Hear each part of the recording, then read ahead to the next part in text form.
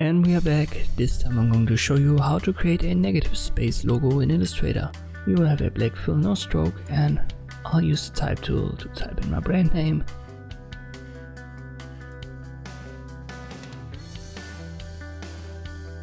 Let me increase the size by holding Shift and Alt. I'll use Bahnschrift, and maybe I'll try a bold or semi-bold version.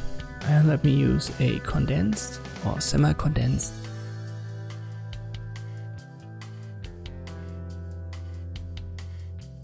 I'll choose bold condensed, that looks fine.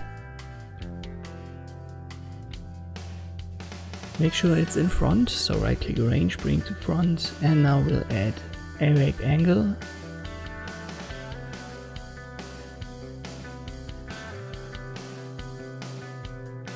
And we need to bring that text once more to the front, so select it, I'll give it a white color, and then right click arrange and bring to front once more. And there it is.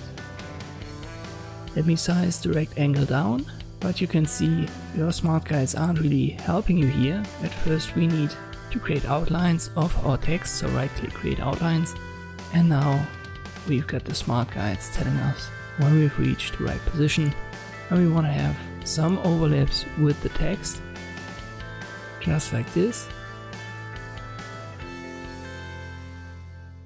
So we have a seamless transition from the text to the background, which are both white. But we've got all of these shapes still overlapping.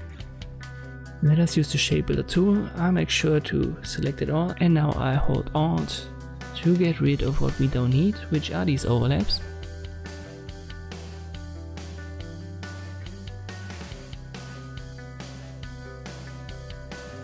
And afterwards we will connect the shapes that we have, just like this.